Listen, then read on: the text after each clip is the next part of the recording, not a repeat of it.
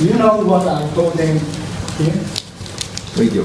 It's a radio, right? So it's a normal radio. We've got a battery, we've got some solar power radio. Now have you imagined you can have a radio without power? Those that you can listen to without using any energy, using any battery. So today I'm going to share with you my hobby of making this type of radio called crystal radios. How I enjoyed it, how it works, and how it benefited me. 10 years ago, when I was still a kid, I looked at a book. That attracted me because they're talking about this type of radio that can power without battery.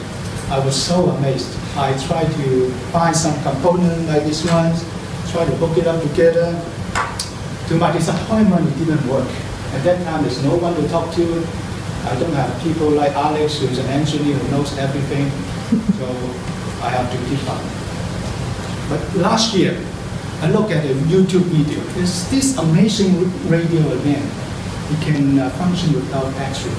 So it stirred up my interest to do that again. I've made over 20 crystal radios since then, and I've even entered into one of the competitions that they make crystal radios. I didn't win anything, but I enjoyed this very much. I still remember the first night when I hooked up the radio and I listened to the first broadcast coming out from the station. It's really, really overjoyed. I couldn't sleep that night. So, let me share with you what is a crystal radio.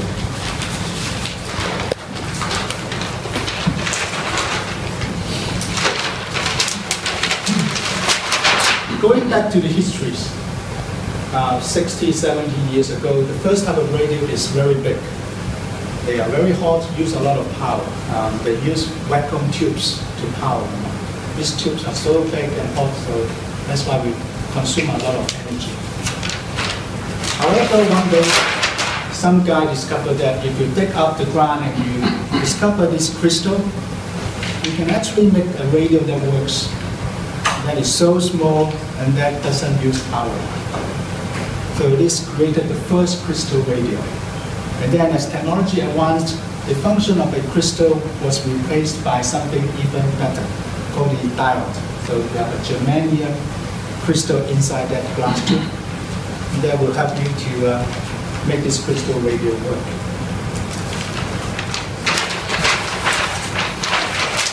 So you may wonder how a crystal radio actually is made up. It's made up of 4 things. So you have an antenna, which is pretty long, like more than 10 meters. You can hang it from a tree to another tree.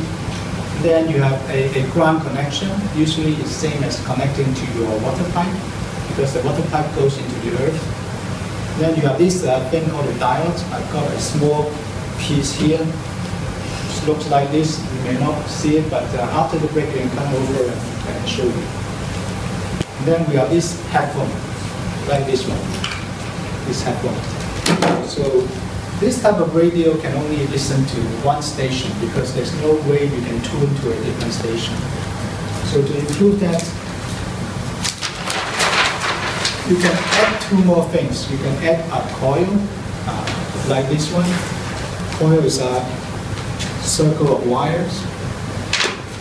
And you can add a tuner, something that looks like this. So you can tune, change the way the station will respond, and you can tune to your station.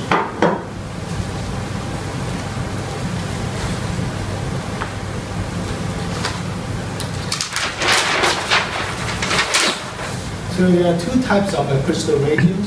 One, those are fixed. As we talked about, it connects to your antenna and your water pipe, but because you are so connected, you can't move around. And then someone very cleverly invented something different. It's called a portable crystal radio.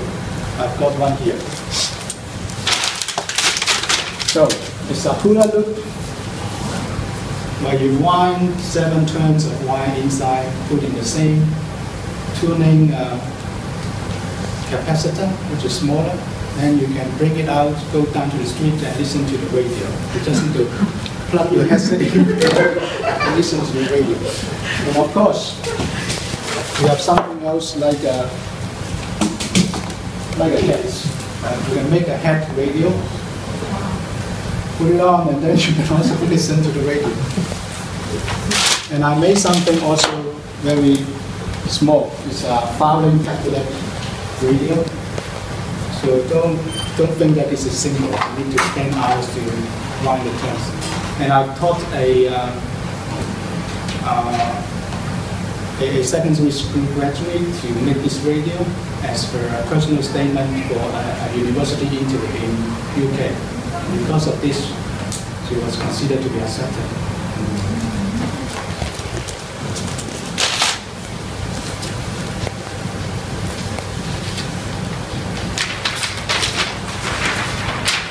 So I can't do a demonstration today because we have not set up. However, you can refer to this link, crystalradio.cn is the forum that I go to look at all the crystal radio discussions, and also my personal blog where I post all my constructions.